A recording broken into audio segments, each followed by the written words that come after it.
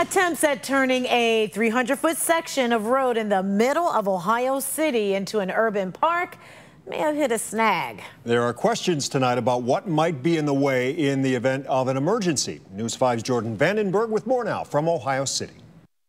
Ohio City Incorporated is right in the middle of a pilot that involves shutting down Market Avenue. They actually put these up at the beginning of July.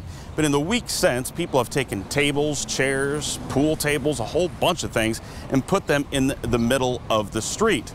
The city officials have put a halt to that with concerns over safety. It wasn't that long ago you couldn't do this here. Instead of catching up with a friend, you'd be worried about getting caught in traffic. A carless Market Avenue sounds different, and it feels different, too. It just encourages people to mingle more, and the restaurants seem like they're kind of open between each other, so there's no worried about cars coming across. It's just wide open. It's more pedestrian friendly. I think it's great for our little area. It gets people more involved. It's a little safer.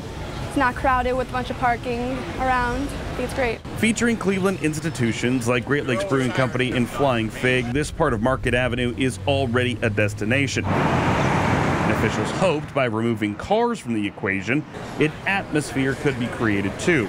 For 3 months, Market Avenue would be an extension of Market Square Park. For this location, if it's not Lorraine Avenue, I think this is a great idea, right? It encourages people to kind of walk around here, hang out. Last time I came, there was playing cornhole and there was picnic tables. It was great. Then came the concerns from city officials who granted Ohio City Incorporated the permit to close the road. The city spokesperson says there were two main issues. The first, the permit did not include anything about furniture in the middle of Market Avenue. The second issue is the potential obstructions that the patio chairs and picnic tables could be in the event of an emergency. The spokesperson also says the concerns were not prompted by the mass shooting in Dayton.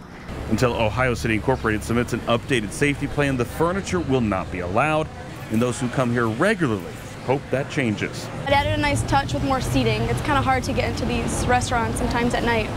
Officials from the city as well as Ohio City Incorporated will be discussing this issue at a meeting of the Special Events Steering Committee on Wednesday. Reporting from Ohio City, Jordan Vandenberg, News 5.